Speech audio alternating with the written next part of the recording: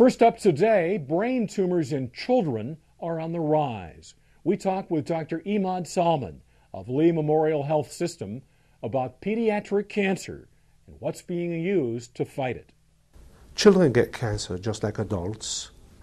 Usually when a child gets cancer, the most common cancer that children get is leukemia. And that happens in the first 5 years of life. That's where leukemia is most prevalent. Over the last few years, we've also seen a rise in brain tumors in children. Most of it, we believe, is genetic, which means you're either born with the disease or you have a predisposition. Unlike adult cancers, where most of those cancers are probably environmental, you've lived for several years, you've been exposed to the elements, and they've led to the cancer.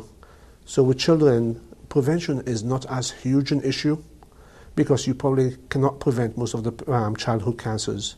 However, we still dwell into prevention to try to prevent adult cancers, especially with smoking. And that anti-smoking, that's one of the biggest areas that we work on.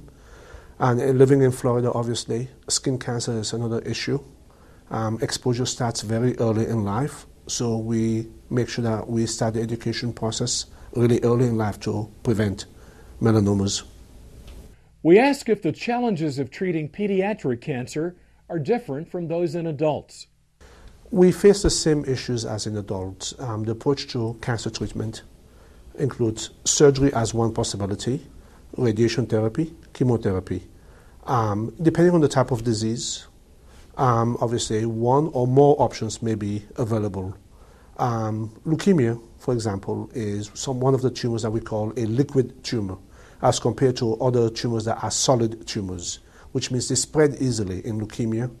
And surgery is not an option because you can't remove it. It's in your blood, so it's already spread. So our choices for treatment are something that's going to go through the whole system, which would mean chemotherapy.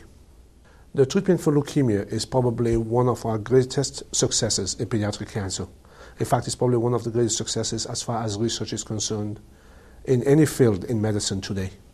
Back in 1960, the survival for leukemia was probably less than 10%. Most of the children died within the first month or two of diagnosis. As of this year, the survival for leukemia is somewhere around 85%. And the treatment is almost exclusively chemotherapy, with a few exceptions where radiation may be necessary.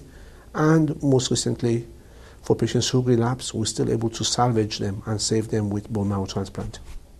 We asked Dr. Salman about bone marrow transplants and how successful they are, and about other advances. Bone marrow transplant has really improved. It's changed the way we do things. Within my lifetime, bone marrow transplant has completely transformed.